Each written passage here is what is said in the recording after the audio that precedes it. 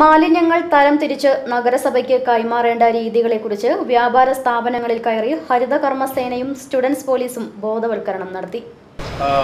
മാലിന്യ നിർമ്മാർജ്ജനവുമായി ബന്ധപ്പെട്ടുള്ള ഈ പദ്ധതി നടപ്പാക്കാനായിട്ട് വടക്കാഞ്ചേരി നഗരസഭയ്ക്ക് വളരെയധികം സന്തോഷമുണ്ട്. ഒപ്പം തന്നെ ഇതിൻ്റെ ഭാഗമായിട്ട് ഞങ്ങളുടെ കുട്ടികൾ SPC കുട്ടികൾ GMRS വടക്കാഞ്ചേരിയിലെ ഈ കുട്ടികൾ അവിടെ താമസം പഠിക്കുന്ന കുട്ടികളാണ്.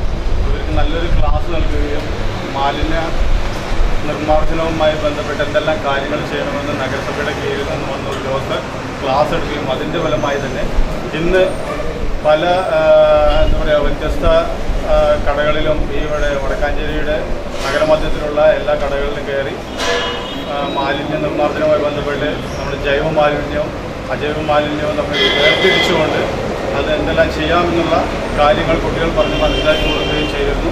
വടക്കാഞ്ചേരി MRS സ്കൂളിലെ സ്റ്റുഡൻസ് പോലീസും ഹരിതകർമ്മസേന അംഗങ്ങളും ചേർന്നാണ് വടക്കാഞ്ചേരിയിലെ വ്യാപാര സ്ഥാപനങ്ങളിൽ കയറി ബോധവൽക്കരണം നടത്തുകയും സമ്മതപത്രം ശേഖരിക്കുകയും ചെയ്തത്. നഗരസഭ vice chairman MR Anoop Kishore, health inspector K Vijayaprakash, students police പരിശീലകൻ സഞ്ജയ്, പെലിക്കൻ ഫൗണ്ടേഷനിലെ ഡോക്ടർ മനോജ് തുടങ്ങിയവർ നേതൃത്വം നൽകി.